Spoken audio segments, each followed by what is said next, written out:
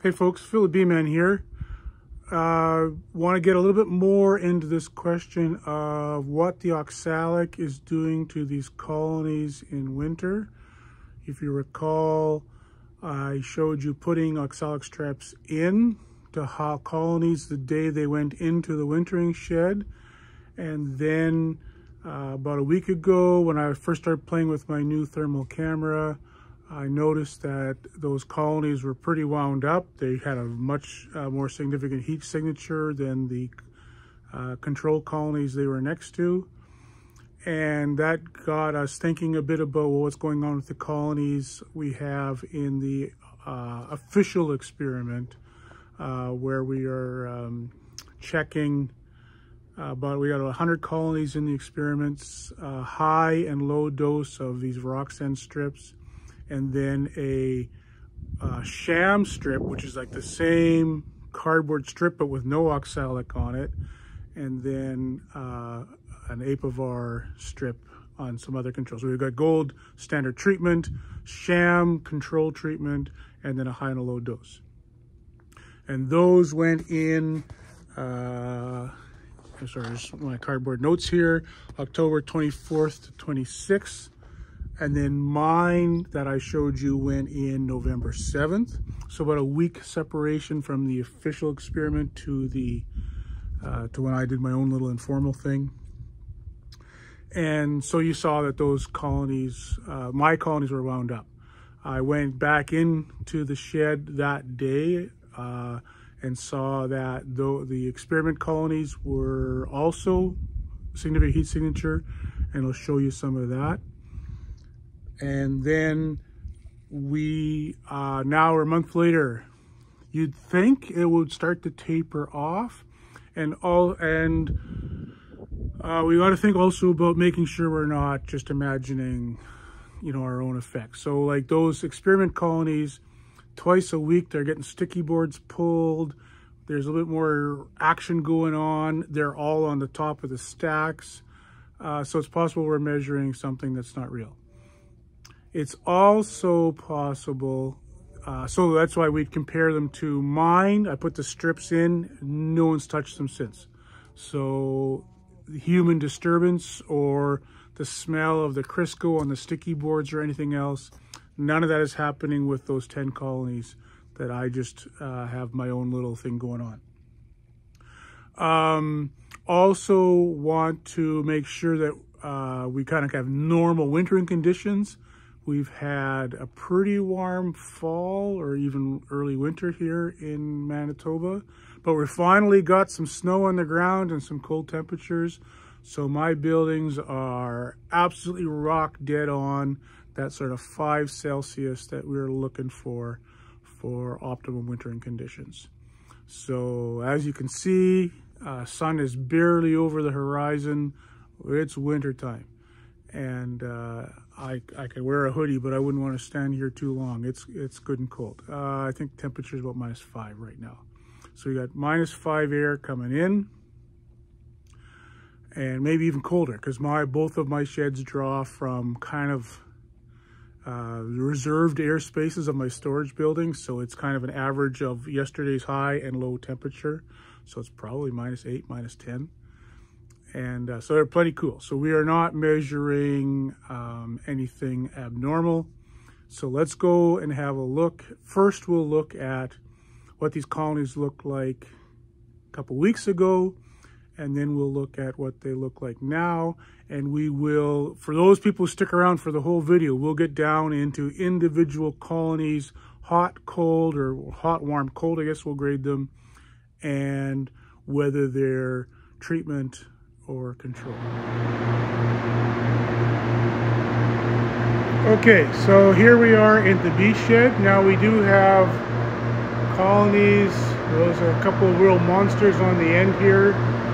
Those are too big to even become singles, so they stay doubles. Some warm ones.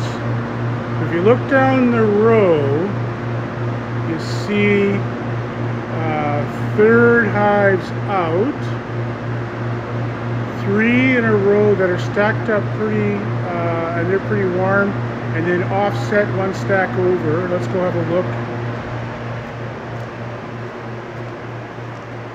These are the ones that you can see the extra tag on here. You can't read it on the thermal camera, but that says Oxalic. So there's 1, 2, 3, and then here is 1 and 2. So that's the 5 from this side of the pallets. And you know, comparing that to what the colonies look like, there's, you know, it's not, it's, you know, lots of colonies have a little bit of heat showing. And we hope those are all real beauties. Okay, here we are in the big shed. Most of the hives look pretty quiet and happy. There's 3 there that are jumping out. Let's go see if those are the Oxalic treatment hives. One here. Oh, look. This one is. That one is. Bees out the front door. And the bottom one is. 1, 2, 3. We could see those from a mile away with this camera. That's pretty cool. Oh, and then there's another one. And here's another one. Some interesting observations with the new thermal camera I have. The top row of these hives is the ones in our indoor oxalic treatment. Look how hot they are compared to the rest that they're stacked above. And I've got happening right across the board here.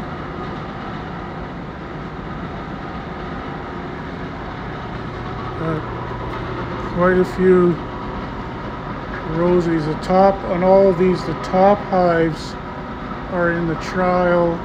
That's why we stacked them on the top. A couple notable exceptions there. It'd be interesting to know if those are the dull or the ones that didn't get oxalic in the trial.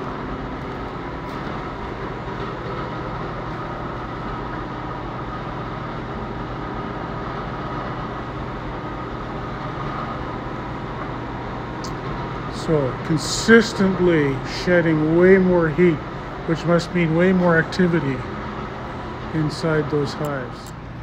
All right, now here we are with the experiment hives. And so they're stacked 4 high.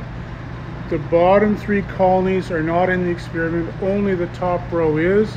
That's how we can have access to them all winter.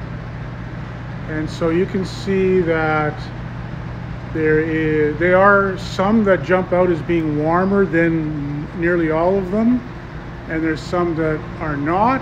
It's my theory that the ones that are cooler are the controls. So we're going to walk down the row. This is row 1, and we'll just grade them as we go.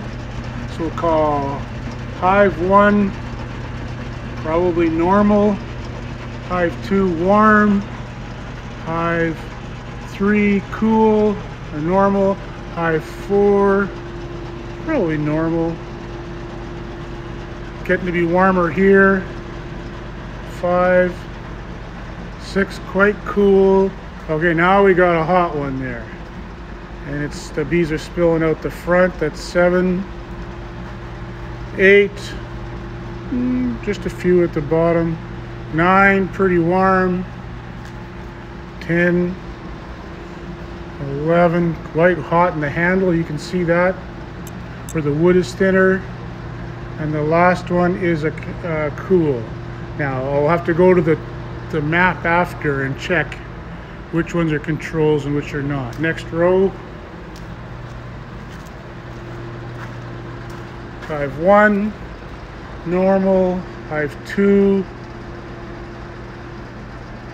let's call that normal, 3 warm, 4 quite cool, 5 normal, 6 normal, 7 pretty hot, 8 normal, 9 normal, 10 normal, 11, 12 is normal. You can see the crack between the two hives where there's less cooling shows pretty warm. And I would say these hives have cooled off. Here's a really hot one here. That one is, the contrast fades out as you get too close. That's interesting. 1, 2, 3, 4, 5 are all warm. Next is cool. 6 is cool. Warm. 7, 8 warm. 9 is pretty cool. 10 is pretty cool. 11 warmer. 12 is quite warm. You can kind of get on these ones, as you can see multiple sides or on a corner. You can see that you can probably pretty much guess where the cluster is snuggled right up against the outside box.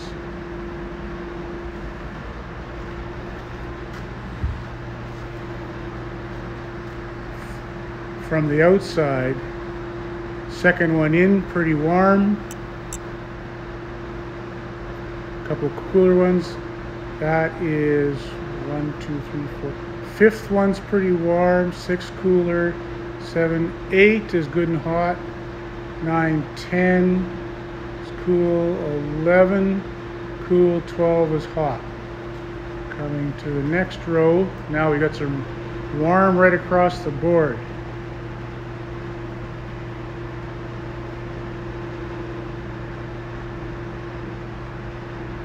Okay, those ones are real wound up. I'll step back so you can compare that to the ones underneath. So I think that's a pretty pronounced effect. All the colonies in the study.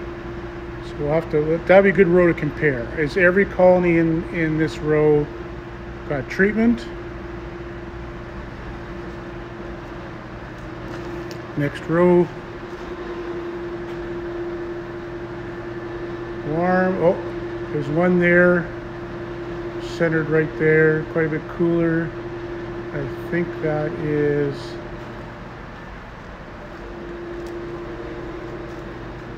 1, 2, 3, 4, fifth one in. 6 one's warmer, then cooler, quite cold, and then 2 warm ones.